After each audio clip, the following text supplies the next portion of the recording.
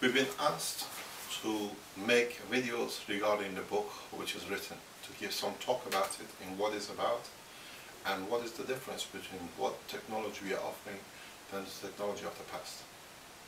The book is called The Universal Order of Creation of Matters.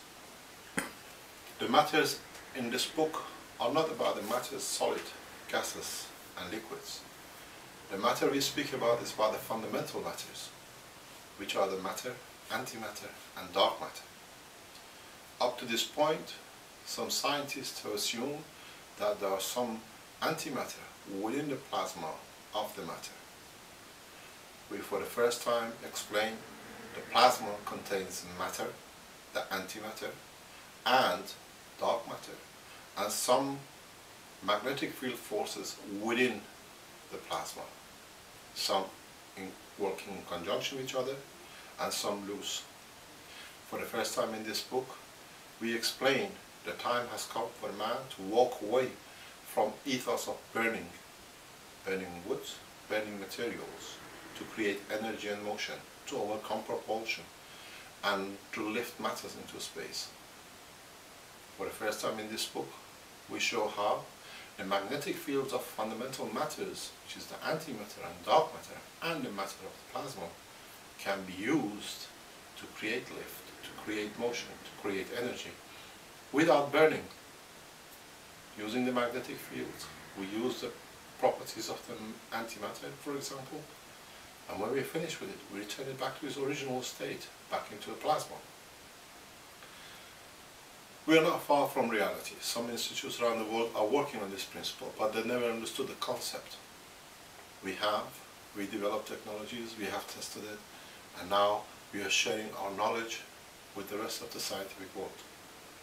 Walking away from this book and going back to what this book is about, we have to go back to where man has started. Man, from the beginning of the time, saw fires, and he followed the same pattern. The reason this scene has been set with a place in front of the fireplace is to bring back the reality of where we come from and where we are going. Man in the jungles saw the fire, the wood. He learned how to make fire. He used the fire in an industrial way to add to his needs, add to his wants. What he wanted to create with, he used the fire to manipulate, to make a steel. Further on, he came to understand the coal, the use of the coal, and he used the coal. Still again burning. In the recent past, we came across oil in the past 200 years. Further, we used oil, burning. Nuclear physicists have come across the new technology, what they call the nuclear reactors, or what they call at the moment fusion technology. We'll come to this. The fusion scientist and the technology, the way it's going, will have a long way to go before we actually see any results, because fusion technology of today has one of these main ingredients in the nuclear reactors missing. The operation of these reactors will be talked about later on. What is the important thing in the world of science is that some scientists have made the understanding of the gravitational fields the holy grail of science. They believe we cannot understand what it is and will never understand what it is. But the reality is we know what it is, we know how it's made, we have made systems which replicate it, and that's why our science looks so amazing. There is nothing amazing about the truth, what the physics is about. What I would like to show you is very simple. We consider this, for example, to be the magnetic field of the Earth. That's the Earth, and that's its magnetic fields. What we've been told up to now by scientific world is that there is a North Pole. These are real magnets. And what you say is that they say there is a North Pole and there is a South Pole. And what happened, the magnetic field come out of the North Pole and go back in the South Pole. And that's how the magnetic fields are created. But the reality comes to something else. That's why we could not understand how gravitational fields are created. Gravitational fields are created very simply.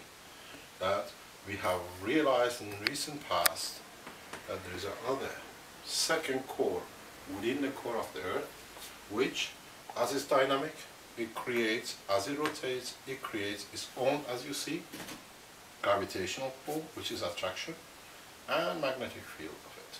So, the appearance of the second core within the center of the Earth now clearly indicates how gravitational fields are made within a solid core reactor like Earth. But magnetic fields in regarding to stars are created more or less on the same principle, but comes through the dynamism of the plasma, which is a charged matter. What happened in the recent past, we have to find out where this second core comes from, what we talk about.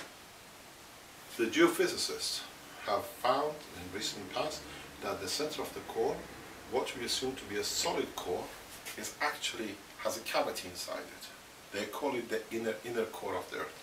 I have called it the Caroline core.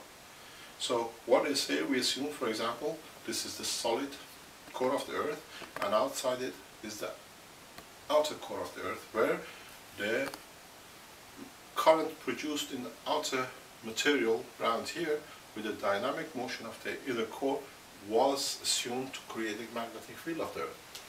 With a new understanding and a new data,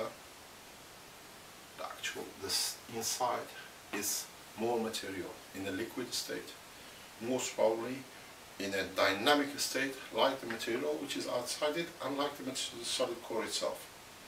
Geophysicists and we agree up to a limit that the material inside could be partially uranium through processed plutonium and other materials, radioactive. But I assume, which is on the basis of the fundamentals of universal order of creation of celestial bodies, which are dynamic and possess magnetic fields, this inner core possesses plasma, it possesses some other radioactive materials, it possesses non-radioactive materials.